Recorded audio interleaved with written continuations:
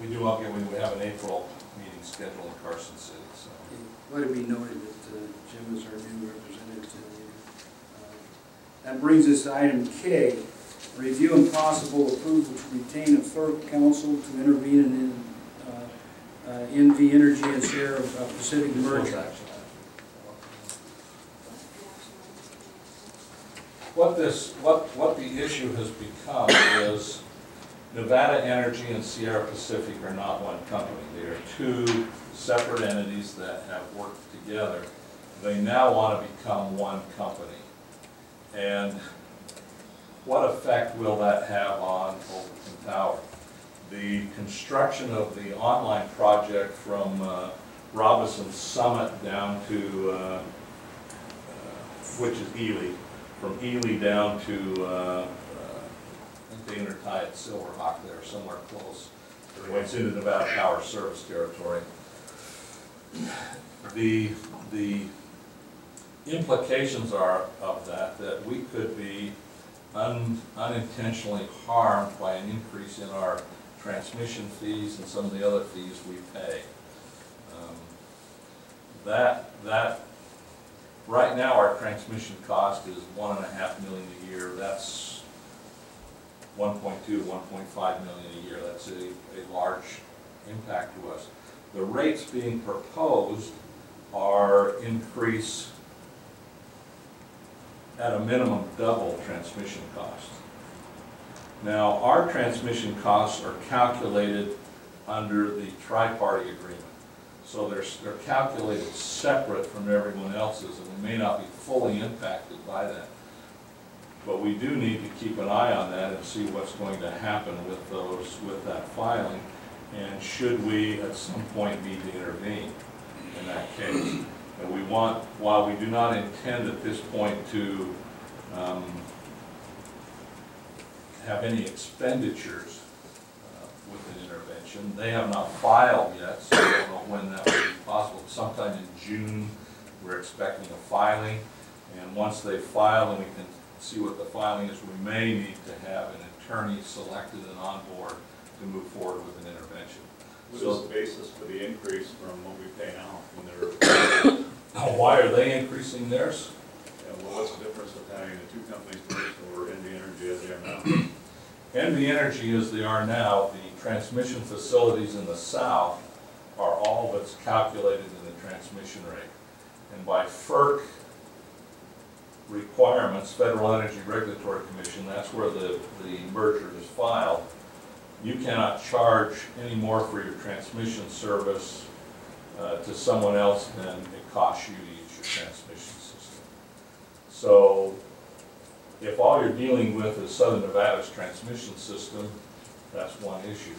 But now you intertie the two transmission systems with the online project, and you have all of the transmission facilities in the north blended with all of the transmission facilities in the south, and that cost gets then spread over all of the customers.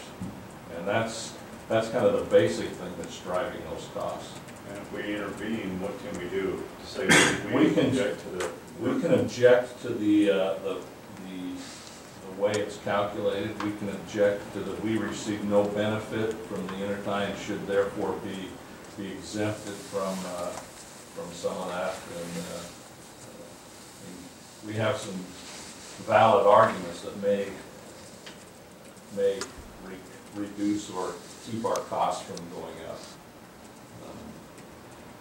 In discussions with Nevada Power,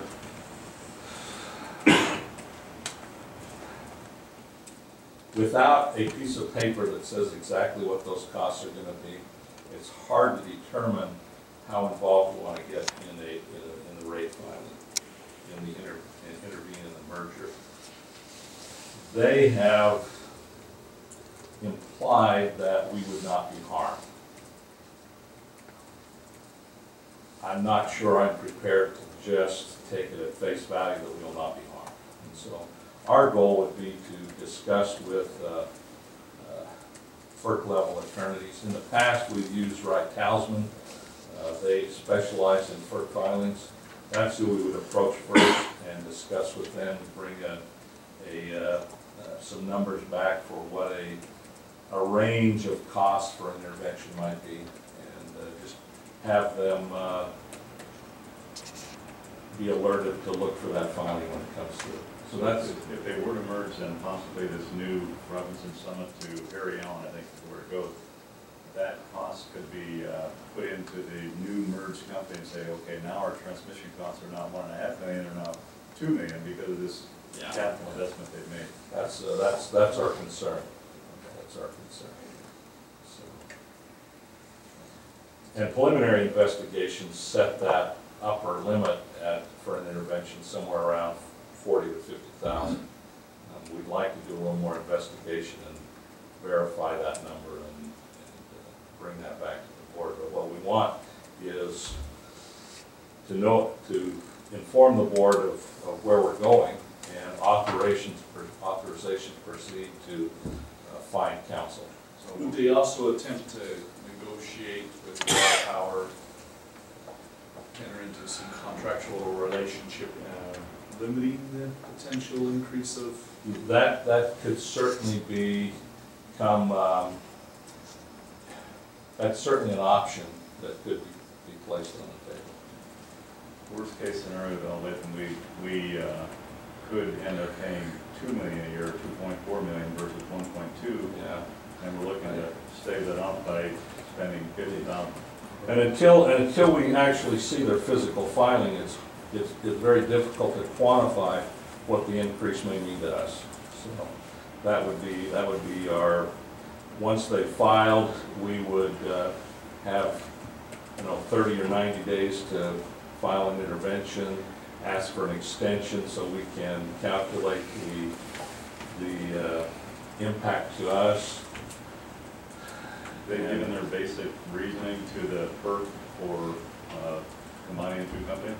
That will all be given to FERC, and the rationale obviously is going to be it's beneficial to everybody involved or somehow necessary. We'll see. Yeah. So now, would that be, we would give the management the right to go ahead and pursue that up to $50,000? No, we're asking for authorization to retain FERC counsel. Okay, so And if the district determines the need to intervene, the issue will be brought before the board for approval, which would be the beginning of expenditure of funds. okay. This is just letting us know what's happening. Letting you know and telling me, holding me accountable to have an attorney in place when that intervention takes place. You don't want to be behind looking for an attorney once the filing's made. You want to be preparatory for that. What would be the cost to retain the FERC counsel now?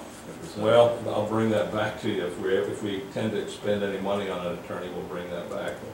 We'll just ask if they're willing to monitor that, what the cost will be.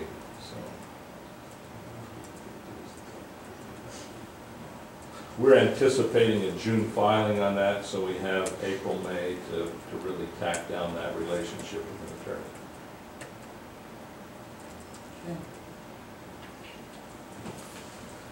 I'm looking for a motion to authorize the manager to retain a FERC counsel for possible intervention in the NV Energy Sierra Pacific merger. If the district determines the need to intervene, the issue will be brought before the board for approval.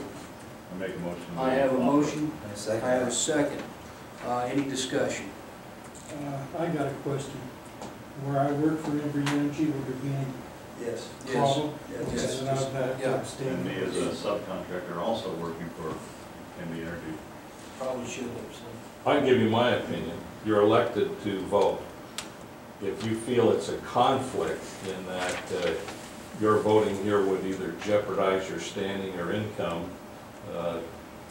then I think you can abstain, but you're certainly not required to. And I'll turn to the attorney for that. Often when we abstain, it's because there's either impropriety or an appearance of impropriety. It's often more the comfort of the board than it is real conflict. If you were a stockholder or had grounds to gain, that's a bigger issue than if you were an employee, for example. But however, if you're afraid that if you vote on this and it could jeopardize your job, for example, you should definitely abstain under those circumstances as well.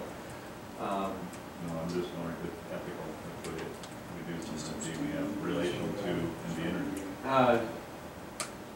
Again, if you feel that it's improper, then you can. Just because you have a relationship with NV Energy doesn't create the conflict all by itself. But I just want to emphasize that your constituents elected you to vote on issues. But if there is an impropriety there, that's a decision you'll have to make. Realistically, the contracts, I think you have with them, don't have anything to do with the lines or anything like that, so there's no basis.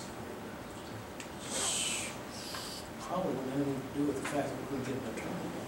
I don't know. I think you have to do what you're going to feel comfortable with. Just abstains. Yeah, I think I'll Just abstain. based on what he just said. Okay, any further discussion? Just so, this $50,000, There's no approval to expend any funds. okay, That's informational that at some point we may be into this. that may be up to or approximate or just beginning. We should be able to refine that number after we've talked with the attorneys. All We've we're had doing is giving them permission to detain somebody. obtain some talks. So, do we need to reread the statement there? Looking, to call for the question? Everyone comfortable with the call for the question? Okay. At this point, I'll call for the question. All those in favor of authorizing the manager to retain a FERC counsel for possible intervention in the NV Energy Sierra Pacific merger. If the district determines the need to intervene, the issue will be brought before the board for approval. All those in favor, say aye. Aye. Any opposed? Those who abstain, I have what, 2 abstentions? Okay. The motion carries.